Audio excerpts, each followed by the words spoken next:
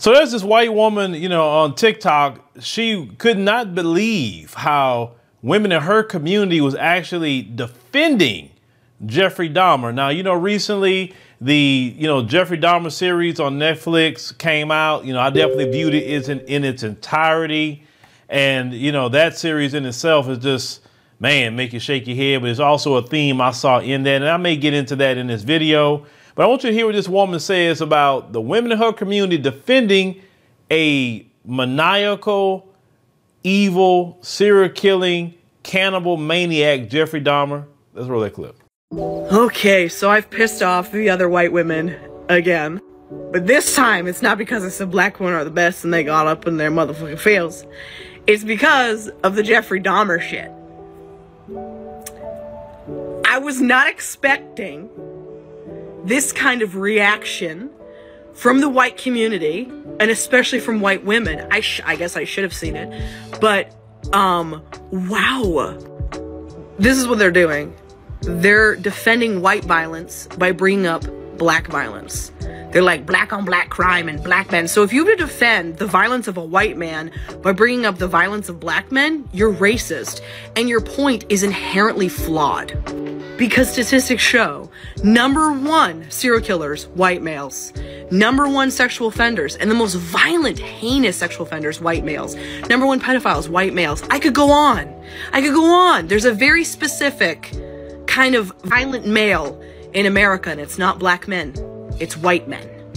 For you guys to be so emotionally committed to defending a serial killer, you need to get that checked out. Like, that is alarming. And it's bizarre.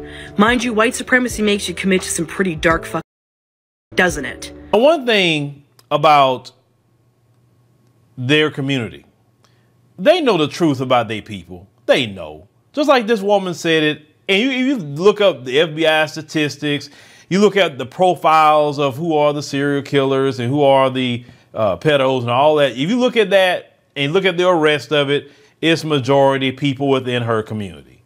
But when they come online, they want to project and say, oh, black men is the most violent. Not by a long shot. Because I told y'all, black people's particular crime is relegated to low-income areas.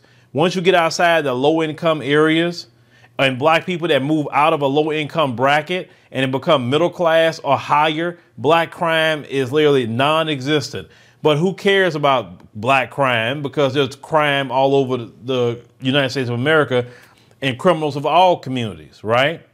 But this quote-unquote black crime thing is just nothing but a white supremacist trope. Because if they cared about crime, they talk about crime in all communities. Like when you see all these massage parlors all over the place, that's a lot of crime going on there. Human trafficking is going on in there. Prostitution is going on there. That's crime. But you don't talk about Asian crime and all that. You don't say nothing about that. Everybody knows what's going on there. The police even know what's going on there. They always busting them, and they put one right back up the next day. Hispanics committing crime. They got gangs. They got cartels bringing in drugs and all that. Why don't you talk about their crime? There's always black crime. Everything has to do with black people. Now, for those women defending Jeffrey Dahmer and all of that, well, you got to remember, even in the show itself, he had white women sending him money. They were his fans. Either other white men were his fans, and they knew exactly what he done. Jeffrey Dahmer was an LGBTQ man. He targeted other LGBTQ people, mostly black. Now, he did, of course, we know about the two Asian, young men that he definitely targeted. One of them got away, but the other one, he was literally gave him back to Jeffrey Dahmer, the police, literally, right? But all during even that show itself, if you didn't pay attention to the theme showed how a white man can get away with whatever he can get away with. This guy was killing for over a decade.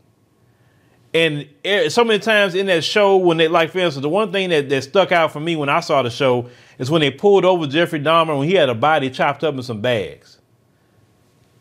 He was drunk. He should have went to jail and the car searched.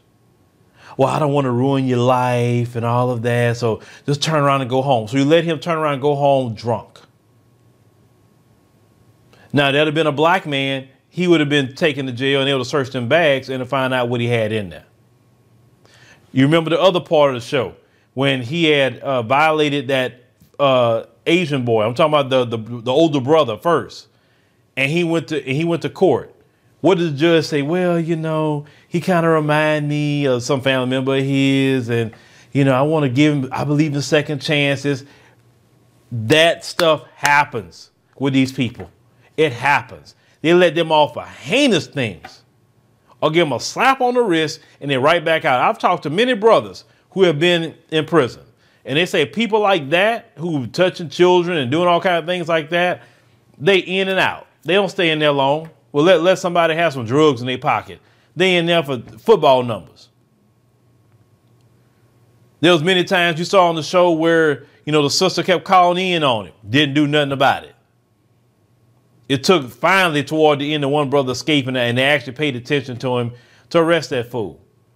In that whole show, for me, it was about how white supremacy coddles its criminals. That's exactly what that was about, how black people are never paid attention to in this society, and the depravity of Jeffrey Dahmer and anybody who agreed with Jeffrey Dahmer. You understand? So it doesn't surprise me that what I'm hearing in this video, because I have made it, you know, part of my life's work to study racism, white supremacy, how it gets down, how it moves, the religion aspect of it, the mindset. You know, I wrote 2 books on white supremacy so far, and I'll be working on my 3rd one probably next year, because I want to really show y'all the deep mindset of the white supremacist and why he cannot think like a regular human being, how he's in league with the devil and how he moves. You understand what I'm saying? You got to understand that. And anything that you think that could be evil, expect it from the white supremacists. I've learned that. I've accepted that. I've also accepted that they don't like us like that. They can't stand us. As a matter of fact, they have a hatred for us. I accept that too. I accept it. So it's going to take people like this lady to call out those kind of people in her community. Because basically she was calling out white supremacist females because they're out there. Well, let me know what y'all think about, you know, what this woman is saying. Like I said, I always tell people TikTok has been a confessional for a whole lot of people, and I love it. I love when they're out here and exposing their own community.